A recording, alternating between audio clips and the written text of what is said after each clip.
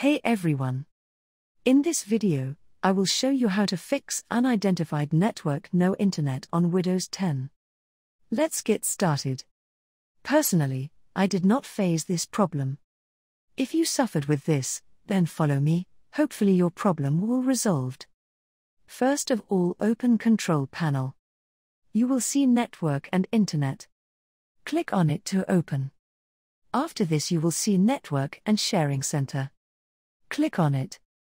Inside this option you will see Change Adapter Setting. Click on it. Then here you will find Ethernet option.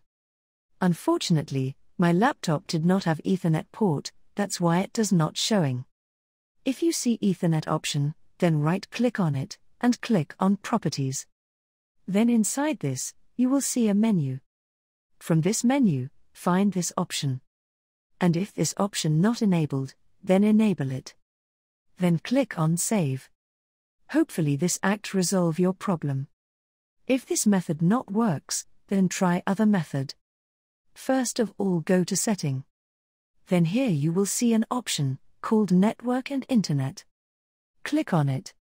Then inside this option you will see Network Troubleshooter. Click on it. This may take some time to detect problem. Again Ethernet option is not showing, because my laptop did not have Ethernet port. If your system shows Ethernet, then click it.